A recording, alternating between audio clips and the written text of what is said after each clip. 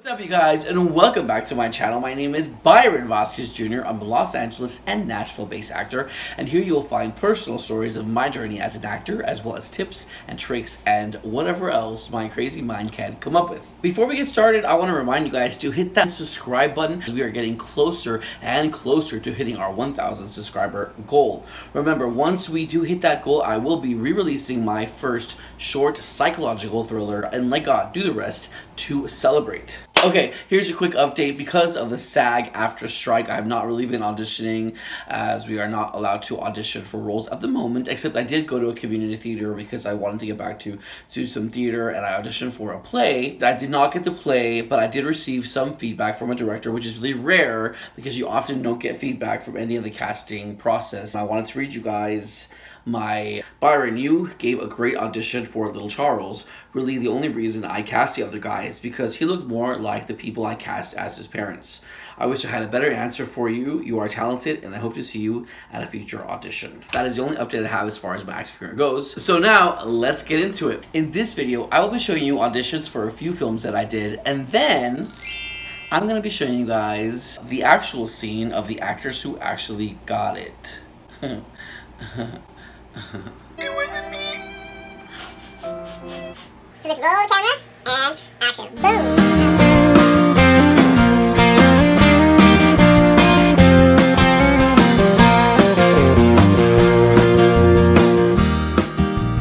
As actors, we audition for roles and then we never hear anything back from casting. We just turn on the TV or go to the movies and BAM! You see the character that you auditioned for played by somebody else. And oftentimes it's someone who looks nothing like you. So then you ask yourself, why do they even have me audition for these roles? Why? Why? And that's when you know that oftentimes casting doesn't even know what they're looking for until they know. So here are a few of the latest movies that are out now that I auditioned for, and the people who actually got the part. Number one is Flaming Hot. Now this is a Disney Plus Hulu production, and it was directed by Eva Longoria. Now I thought that I was a really good fit for this role because I did grow up in the Inland Empire, which is where the movie takes place, and I have worked at the Frito-Lay plant a few times. But in all honesty, I was not right for the role based on the people that were cast in this movie. But anyways, here is my audition. Then come the machinists. They're irreplaceable. No machinists, no chips. Yeah, they may not make all the money, but they got everybody's respect. I mean, Julia's been here longer than anybody, and that fool can run any freaking machine in the whole plant. Pobre güey, tan trabajador. Why is that bad? Cause Compa's been trying to get from his table to that table for 15 years. Dang, why hasn't he? Half those cabrones at the top learned everything they know from Julius.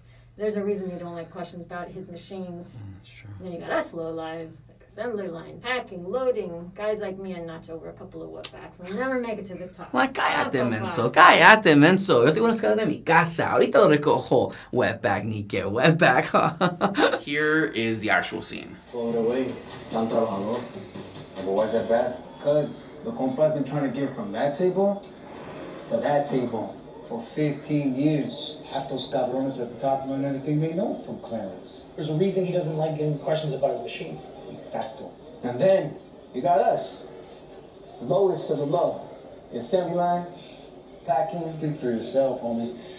Those drivers are elite status. Cállate, cabezón. Aquí maestro limpio. Órale. And then there's you too, bottom feeders, the janitors. ¿Cómo que bottom feeder? Guys like you can be talking to a guy like Clarence. Because we don't break rank around here. Kenneth, it's about respect. And guys like you and me, we don't get shots like this. So don't blow it. 'Cause I'm not going back to that life, carnal. Are you? Leave a comment down below if you think that I would be a good fit for that movie. Number two is About My Father. During the audition, I actually had to film two scenes. One was where the security guards were chasing the characters down the tarmac, and the second one was where the security guards were actually reacting to the emotional reconciliation between the father and son. Since I knew that Robert De Niro was cast in this role, and I know how emotionally available he is, I decided to make a choice that was a little bit different. I wanted my character to actually be moved to tears by the emotional interaction that the father and son, or Robert De Niro and his son Sebastian, can't pronounce his last name, were having during that moment. So here is actually my scene. Wait! Sir! Sir, you're not supposed to be there! I gotta stop that plane!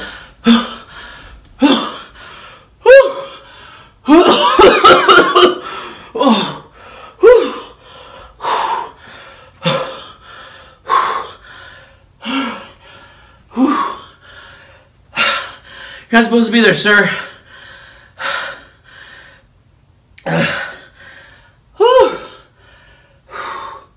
Over walkie-talkie. Backup is on its way. What's the situation out there, guys? I'm not sure. Unless you have an emergency code for 2 grown men crying in the tarmac. And here is the actual scene. There's another part too. That's it. I got you, mi hermano.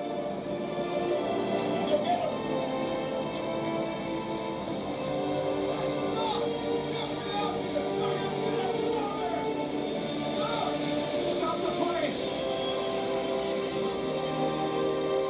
As you can see, the actual scene that made into the film is a lot shorter than what we auditioned for. Chances are they probably did film both scenes, but for storytelling purposes, they probably just edited out to what you saw on the film. Number 3 is Renfield. Now this was one of my first auditions that I had in Nashville after I signed with my Nashville agent. This was one of those times when I really asked myself, why did they ask me to audition? Because the guy that they actually chose looked nothing like me. And it was actually 3 scenes that I had to audition, but what ended up in the movie was a little bit different. The first scene was in the movie. They completely cut out the second scene, which changed the story of the character a lot, and they did have the third scene, but it was modified a great deal. So here is my audition. Your mother wants to see you. Downstairs.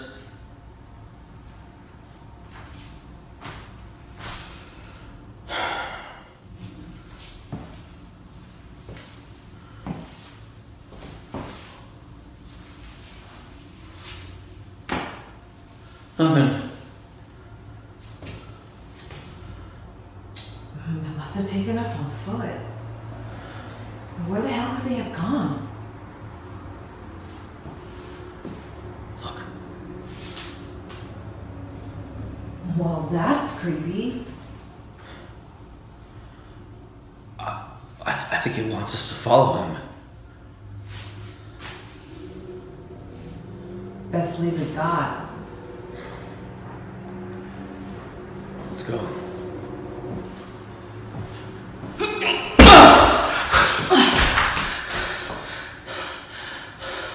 Jeffrey. Jeffrey? Who's Jeffrey?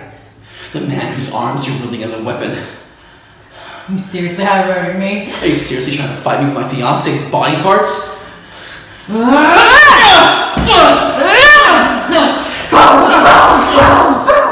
And here is the actual scene.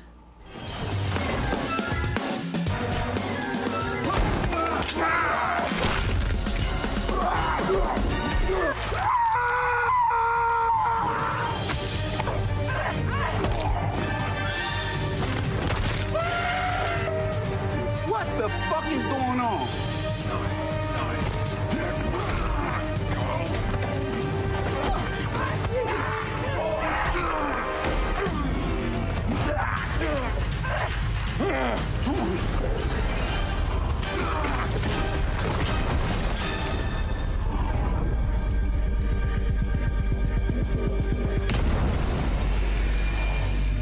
As you can see, it's different. What did you guys think of the audition? Let me know in the comments. Well, there you have it, friends. Those are just some of the movies that I auditioned for that I did not get, that someone else booked. And yes, it is very hard watching somebody do the job that you wanted to do. But every no brings you closer to your yes. So my yes is coming soon. That's it. Thank you guys for watching my channel. Remember to please leave a like, a comment, and subscribe for more of my personal stories as an actor, as well as tips and tricks and whatever else my crazy mind can come up with. But for now, that's a wrap. You're recording. I was hoping to get something funny, but you're not doing anything funny. I was just going over my lines. I know. Sometimes you do something funny, and I can't tell you I'm recording. When